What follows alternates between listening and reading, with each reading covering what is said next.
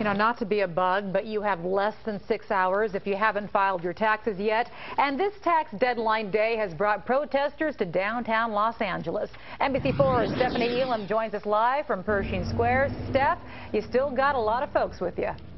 Yeah, well, you know what? There's about 100 or so people here, Lucy, who are saying, yeah, it's tax day for the 99% of Americans, but for that 1% who's really rich, are saying it's not really a tax day for them at all, simply saying that the tax rate they pay isn't enough. In fact, we talked to Jacob Hayes, a spokesperson with Good Jobs LA. Here's what he had to say.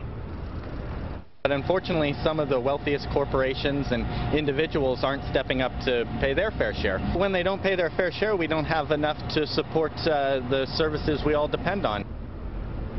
Now, a lot of people have been coming to Pershing Square throughout the day to protest the fact that they pay a higher tax rate than they say those big companies and those wealthy people. So they're hoping to get some attention on this day as people are crunching the numbers and trying to get their taxes in before the deadline.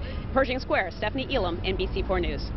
Thank you, Steph. So who pays how much in taxes? We've broken it down. That top 1% of wage earners, the richest 1% of Americans, pay 37% of all taxes collected by the IRS.